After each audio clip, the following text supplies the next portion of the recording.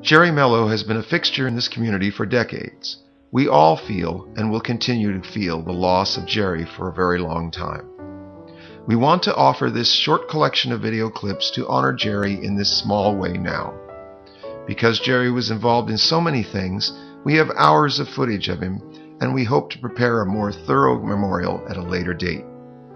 This snapshot is offered as a gesture of our respect for Jere Melo. We begin with a 1996 interview he gave about the building of Timberwolf Stadium. Jere and his wife have been the backbone of this ongoing project to provide a real stadium for this community for 15 years.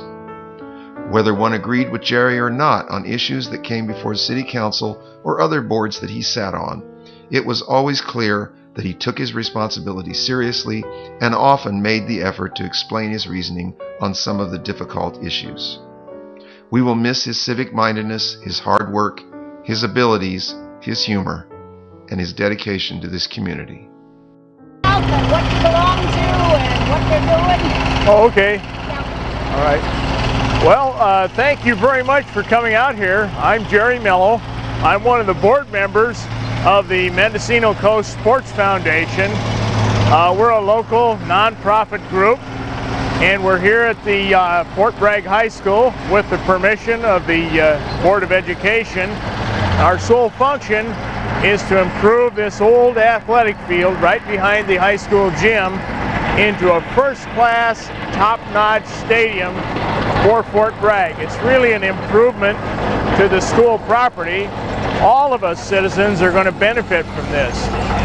We're going to have, probably in 2 to 3 years, we're going to have a stadium in which a number of events can occur. Clearly, we're going to have nighttime football. And that's great. Rather than Saturday afternoons, most of the games will be on Friday evenings, more in line with the rest of the teams. We're the only place in the league without lights, and we're going to have those in a couple of years. Real improvement here. You go to graduation, no more reservations needed. The whole town can show up. We're going to have plenty of room here. About 2,600 seats. About 800 seats on the east side berm, where we are here right now, and roughly 1,800 seats on the west side, the big berm right behind us on the west side of the field. If you're a soccer fan, we'll be able to play 2 soccer matches side by side on the field, 2 matches at the same time. We have these weekends around here where soccer teams come from all over the state. It'll effectively be 2 more soccer fields here for those sorts of things. We're going to have an all-weather track. That means if you're in high school track, you can even run in the rain or the fog. And the same applies to those of us citizens who come out here and take a lap once in a while for our own enjoyment or just keeping fit. So what we have here is, again, a local nonprofit group with a lot of support from the community. What you're seeing out here today with all this noise is all donated labor and equipment. Money we're using, sure we are, but we're buying supplies with that. All the labor is local, donated by individuals and companies who are only too happy to support us. And we appreciate very much the opportunity to appear on Channel 3. Thank you very much. I'm Jere Melo. I'm a city council member in the city of Fort Bragg, up in Mendocino County and right on the ocean. And we are certainly concerned about the opportunity or the intention of the legislature and perhaps the governor to take local funds to patch up something that is really a state problem. But we're very concerned about having to lay off police, having to lay off public works employees, and maybe other folks in the smaller departments in our small 7,000 person city. So we're going to urge that people stand up, much as they did in the May 19 election, and tell the legislature that they need to fix the state budget problem with state money and not become predators on local government. Thank you. As you will. As I will. Thank you, Mr. Mayor. Well, I think I can count, and I believe the staff recommendation is going to be upheld.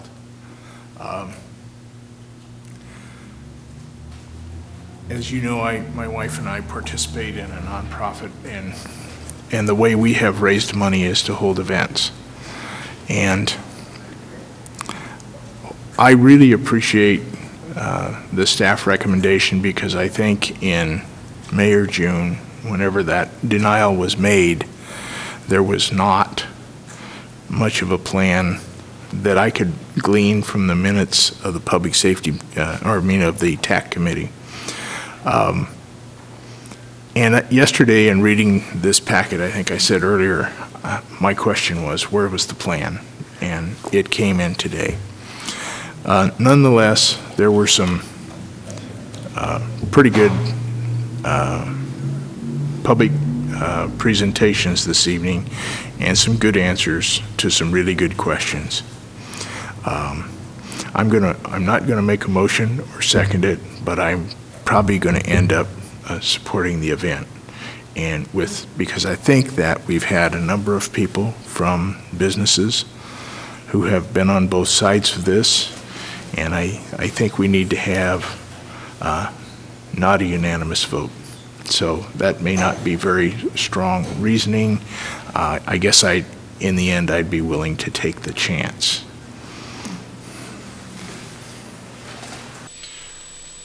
Okay, we're at Sherwood Road, right at the end of the pavement, and where the road is closed in the wintertime.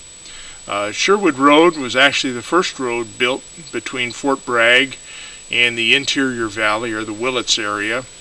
That was done more than 100 years ago. It was actually the first road access between Fort Bragg and the interior, and it shaved several days off the mail service. Prior to the time of establishing this road, why the access in and out of Fort Bragg was primarily by ship, by the small schooners that carried lumber between the urban areas, San Francisco, Los Angeles, San Diego, and Fort Bragg. So we're at the point where this road is closed in the winter, and we're asking folks to respect that. We've had an awful lot of dirt go into the Noyo River over the past number of years, and we're attempting to cut that down by this road closure. With us now is one of the, shall we say, the best cooks in the salmon barbecue, Mayor Jere Melo. Jerry, you've been doing this a number of years. How's it going this morning? We're ahead of the game. We really are, no kidding. Wow. We got down here a little after 6 and set the pits up, and at 7 o'clock we touched them off, and they're all ready to go now. It's what, 9:15, 9:20? Yep. And they're starting to marinate the salmon over here. In about 15 or 20 minutes we'll put the first batch on.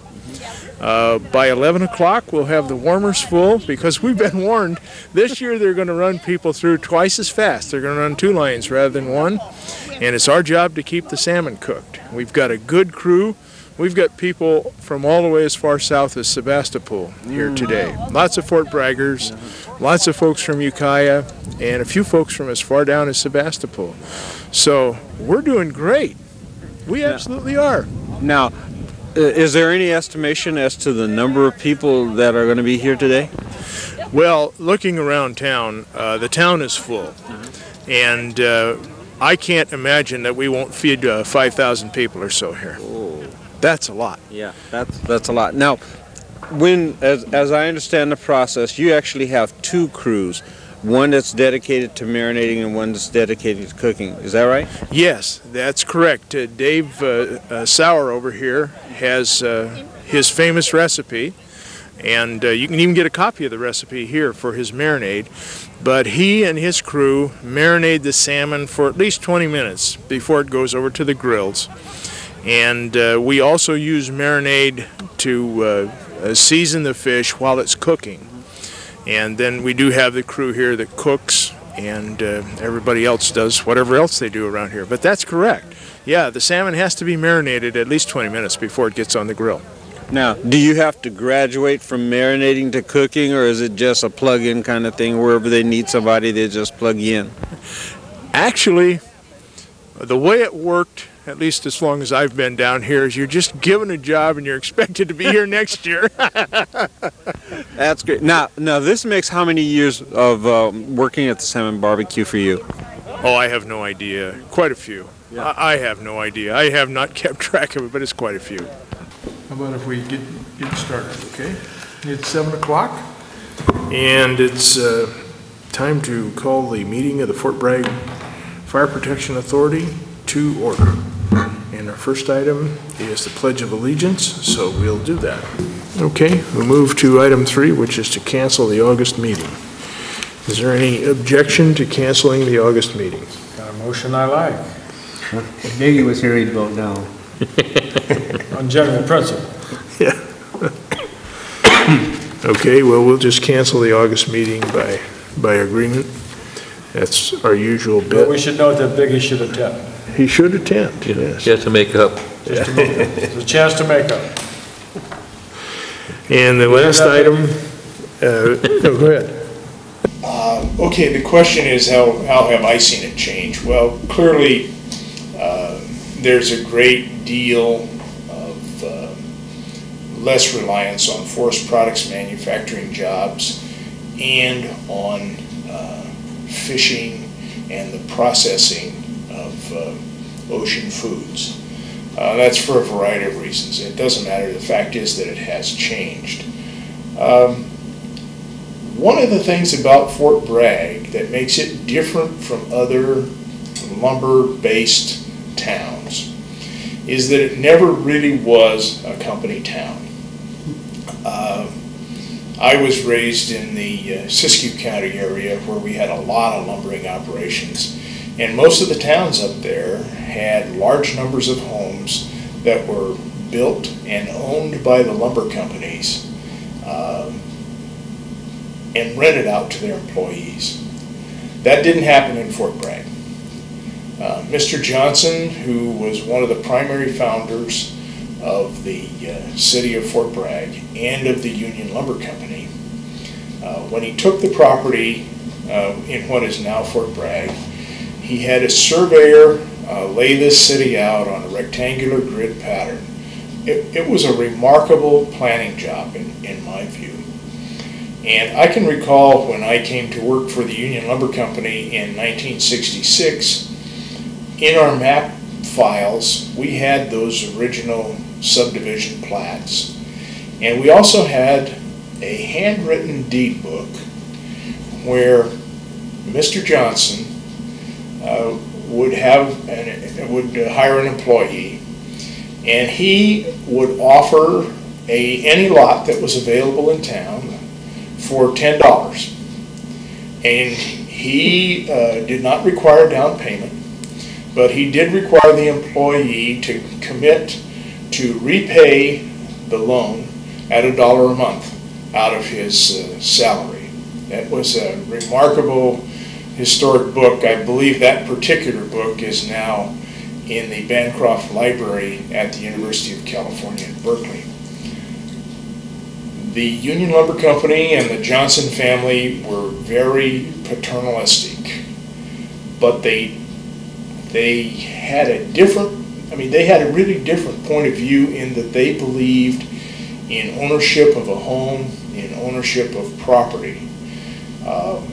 When I came here, it was still the Union Lumber Company, and if you were a graduate of Fort Bragg High School or Mendocino High School and you wanted a job, the Union Lumber Company would take care of you. They would find a place for you to work. And it was a wonderful system, a very paternalistic family, but they still believed in people making their own decisions, being responsible for their own property and their own families. And so it's different now. You can't buy a lot in Fort Bragg for $10, even at $1 a month.